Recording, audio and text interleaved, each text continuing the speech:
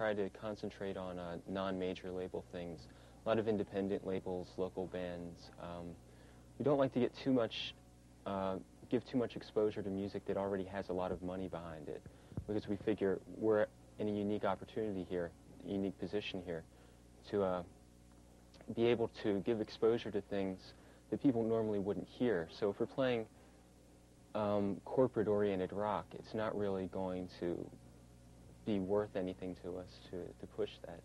I think with a lot of college DJs, they'll try to get stuff that's really big before it happens. A good example, like Nirvana and Teenage Fan Club, were being played like a year or two ago, and nobody heard about them then. It seems like the small labels are more interested in the artist and artist development in music, which is what we try to focus on here. Because RSU is supposed to be an educational, like it's in our charter that we're an educational station, and we think that we're educating the listeners by giving them music that's more artistically valued, at least to certain people. In recent history, there's been a lot of problems with obscenity, you know, with the Two Live Crew and people getting really nasty in their records. As a matter of fact, I called the FCC because apparently there's been a whole lot of hokey-pokey going around as far as the rules.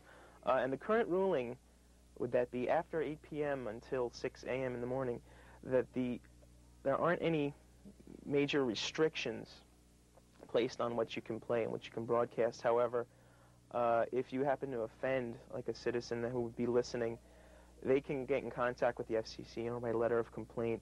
The FCC would, you know, investigate what broadcasting, and they could make the college pull our license. Well, the local scene, because New Brunswick's college town, Rutgers produces quite a few bands around here. And it's really like a thriving community. Mostly everyone knows each other, and there's a few clubs that everyone plays at.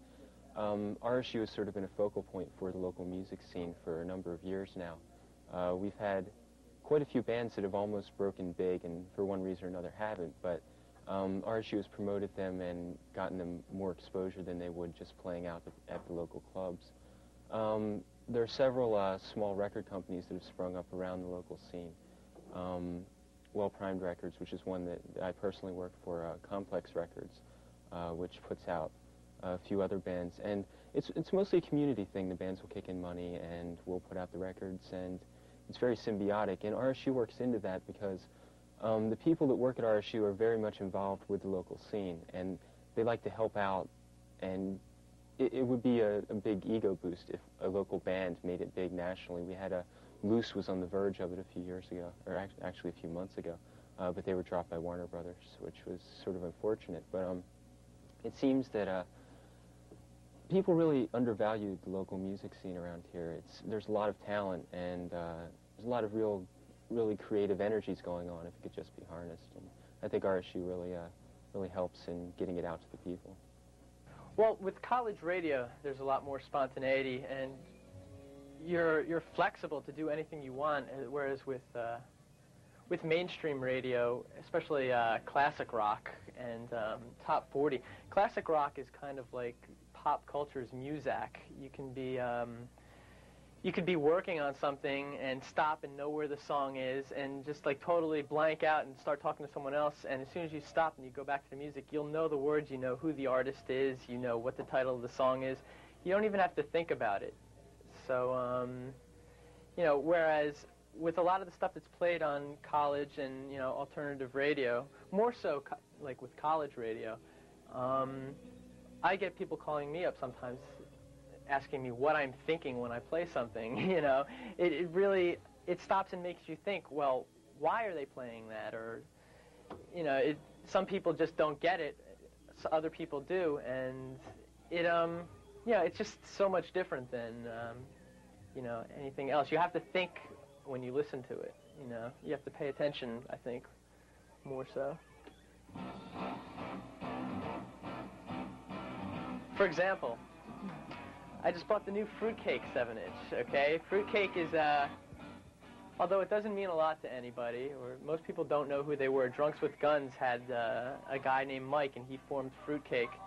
And it's part of a rock opera about a hotel manager who spies on his guests. And, you know, they only made 500 copies of this, and nobody will ever see this record in a year, except for the people who own it.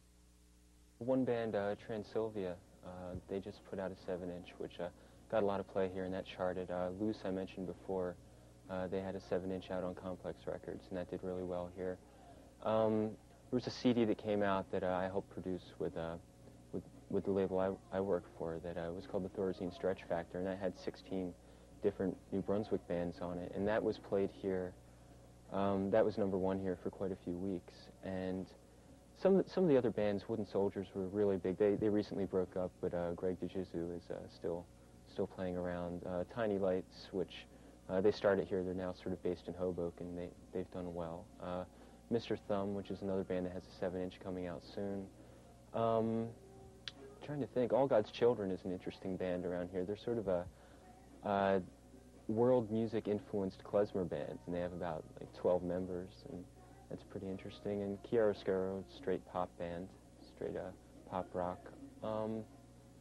There's just a wealth of bands, and it seems like every week a new band pops up, and usually it's something pretty good. Occasionally it's something not too good, and they usually don't stick around for long if we're lucky. But yeah, there's definitely quite a bit of music around here.